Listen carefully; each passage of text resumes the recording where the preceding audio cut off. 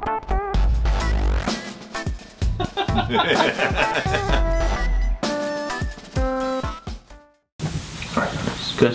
Look okay, everything all right? Hey everyone, welcome to a holiday Christmas special of gear and beer.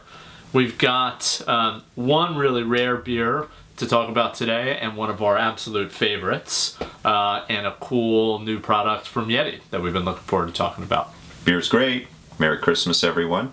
We're looking forward to drinking some beer with you, and hopefully you'll enjoy what we recommend. So we're looking a little bit more posh today than we normally do. It's actually Christmas Day. We're here in southern Maine. We just got, what, 8 inches of snow or something like that? 10. Shovel. We got roast beef up in the oven at the moment. Family upstairs. We're seeking a little breather reprieve down here to drink some beer, talk fishing. No fishing outside. It is chilly, wind blowing. Did walk down earlier and didn't even take a pull. -7 in the forecast. Stripers are long since south. Let's talk about beer. All right. We got one of the rare beers from New England here. Pretty psyched about this. Bissell Brothers Swish. Bissell Brothers is a Portland, Maine brewery. You probably know their other beer, which Andy has here. So Substance. We got Bissell Substance. We got it on tap, actually. So this one's a tap beer, a regular in our rotation. Delicious. As you take a look at it, it is a cross between orange juice and fresh pressed apple cider. So not in taste, but in looks. And I think it's a full meal in every glass. So Bissell Substance is their all year round weekly release. It's an IPA at, what do we read, 6.something, 6.7%. And the alcohol level, you see it's a little sort of unfiltered. It's got some of that cloudiness to it. It's got great hop to it, very hoppy. It is a tasty mouthful. It's not, to be confused with a crystal clear, sort of highly processed beer. This, you get a feeling, is coming straight out of the Beer Master's barrel, right to you.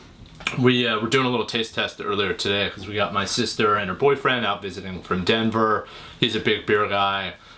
So we lined up, what did we line up? We lined up Lawson Sip of Sunshine, Maine Beer Company dinner, which also we were fortunate to get a case each of, and then the Swish and the Substance. Looking at the Bissells are both pretty cloudy, and then the dinner, so much clearer.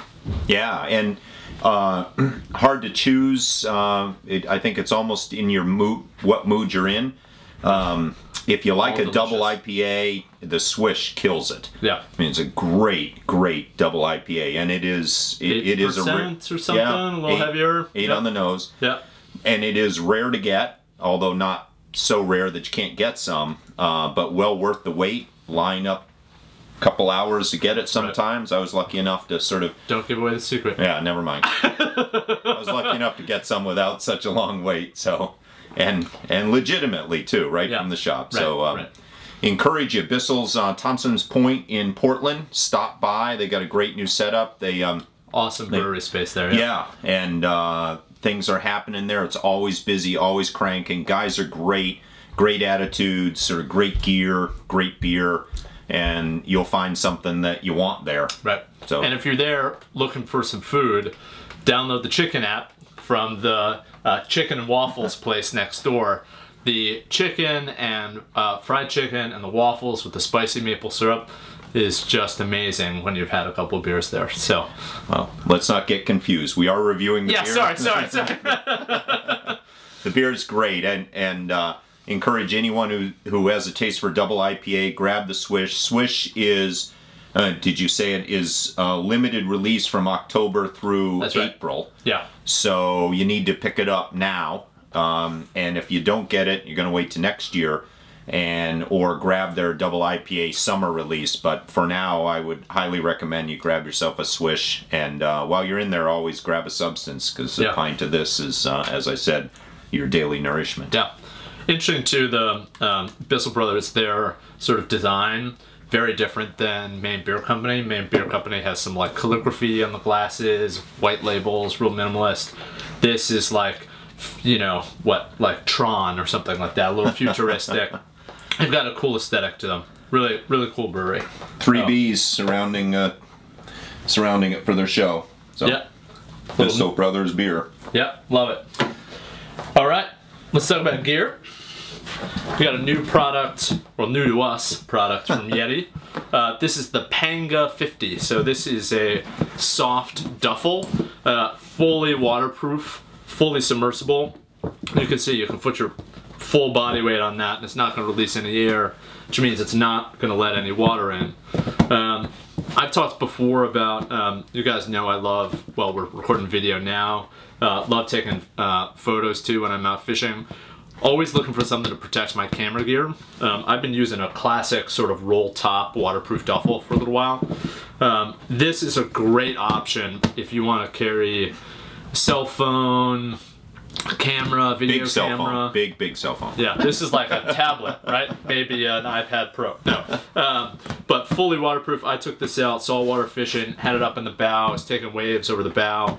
I was a little nervous about it, but opened it up afterwards, and no water got in there at all. So it's also, having spent enough time with Ben and his camera gear, one of us is always grabbing the duffel off the boat or off the beach or whatever and carrying the duffel. And camera gear is sort of heavy, yeah. At least in our application. Others may choose other things, but to have a backpack option is awesome.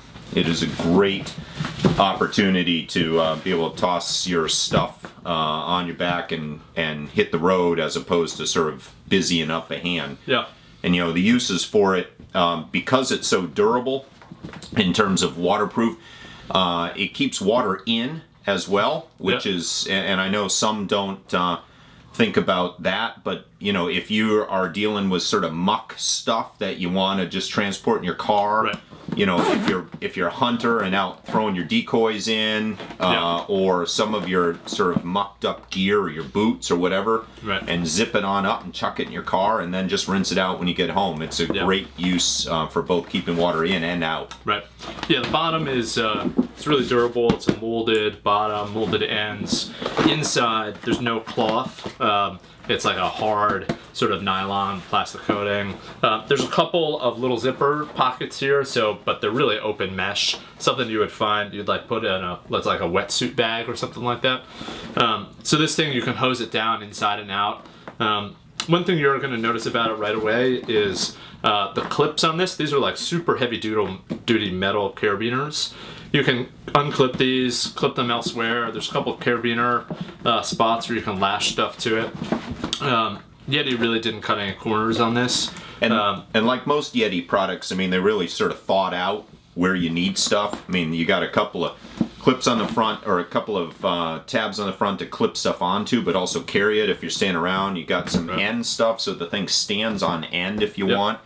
Also, it's this, you're not going to be able to see it very well, but it actually has a couple of clips inside that clip together so you can zipper this thing full gear, full bag, and you clip it, and then your zipper is already together as opposed to getting a friend of yours to squish the bag together and try to haul on the zipper. I mean, really sort of great ideas, little conveniences that you come to expect from Yeti. Sort of like the rod holder for the cooler.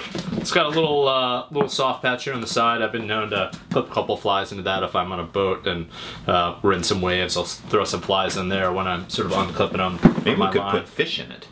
You could put some fish in it, that's true. Put some ice in here. This is the one thing we were brainstorming. We know maybe one other company has a backpack that's a cooler. Yeti's come out with the hopper that we've actually reviewed before, the two styles. One is sort of like, you know, the man purse you throw over your shoulder. Those are awesome. Love those. Love Yeti, but it is kind of a man purse. And would love for this to have a little bit of insulation to it.